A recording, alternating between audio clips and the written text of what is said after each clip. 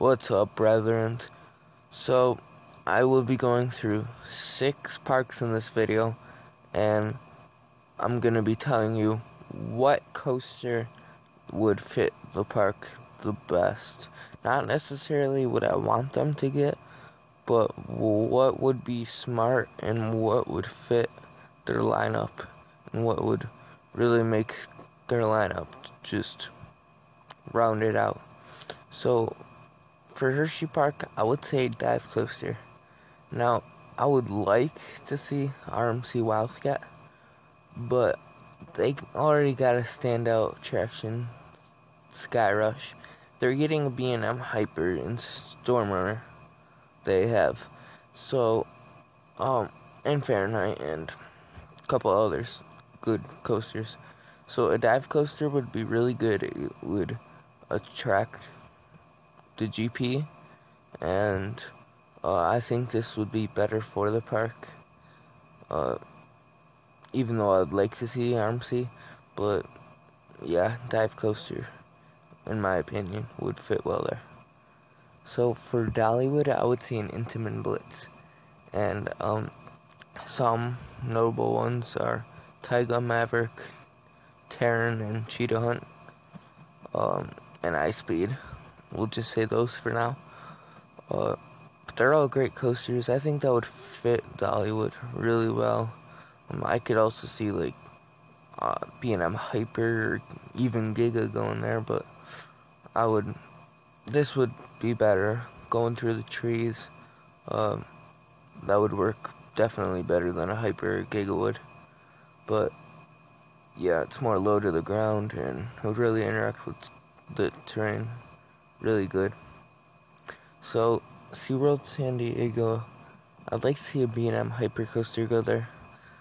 It would really fit them well. They've got some great coasters there. They have Manta, which is a Mack family coaster, I guess. I'll probably call it Thrill, not Extreme, by the way it looks.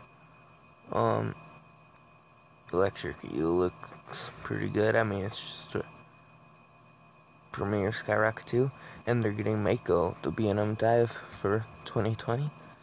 And I think after Mako, this will be a really good addition to the park.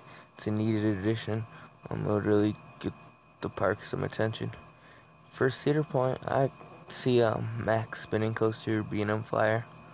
I'd like to see it. I think I would see like time traveler type Mack spinner, but one that would break world records, obviously, because it's Cedar Point, and they haven't broken a world record since Maverick.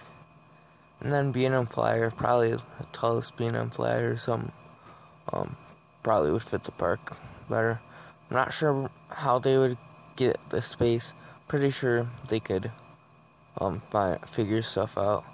I'd really have to see a map and see where they could put it, or Google Maps. But yeah, Holiday World, B&M Invert would be really good.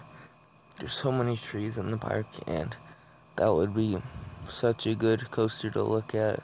Be very pretty. The color scheme would be good, which not really sure. I think maybe blue and green, those two colors would work good going through there. Maybe, I don't really know. But yeah, even though I'm not a huge fan of inverted coasters, I think this would fit well in the park, and it would be good for most people.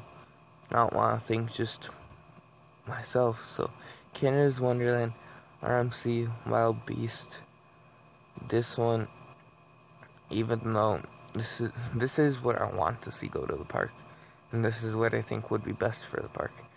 It would give them that really good standout coaster.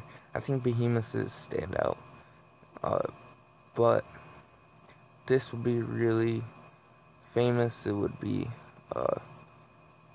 top coaster in the world, and it would be sucky coaster to a great coaster. So that's my list. Thank you so much for watching. See you later.